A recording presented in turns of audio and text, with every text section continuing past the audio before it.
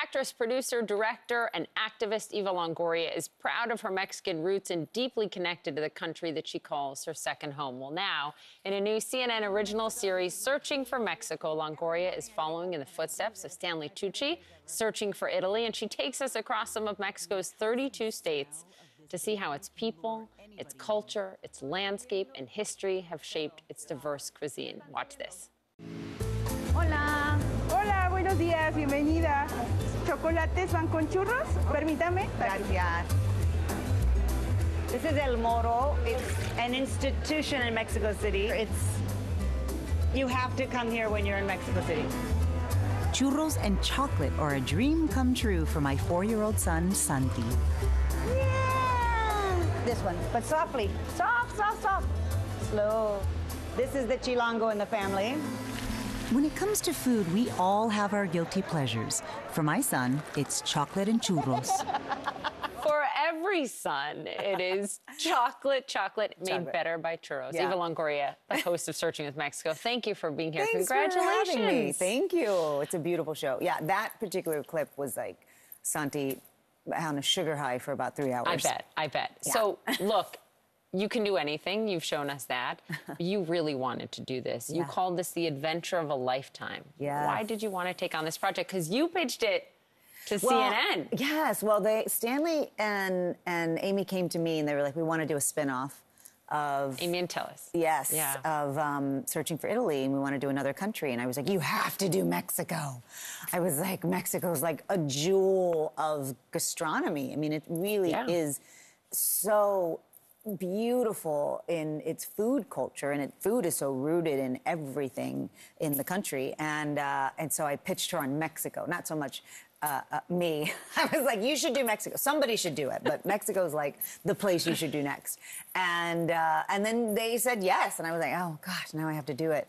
But it was and you so did fun. it for and I did 4 months, 4 months straight. Yes. You brought your 4-year-old, Yeah. which we got to see him there. Yes, and you know, my husband, we live in Mexico City. Yeah. And my husband's from Mexico City, and he went with me kind of on the 6 different states, and even he was like, where am I? Like, what is that? Like, he was introduced because to you a whole new discovered Mexico. a lot. Yeah. When searching is truly what you did, you discovered a lot. Even though you call it your second home, there were so many things about it that you didn't know. No, and you know, I think the identity of Mexican cuisine is like tacos, tequila, which they do very well, and I'm all for it.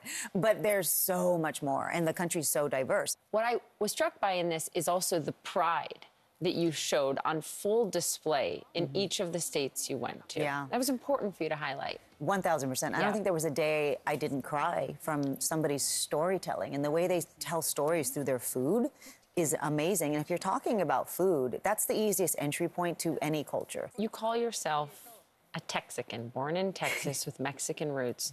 But you've also talked about what's been a significant part of your life and also really difficult at times, straddling the hyphen.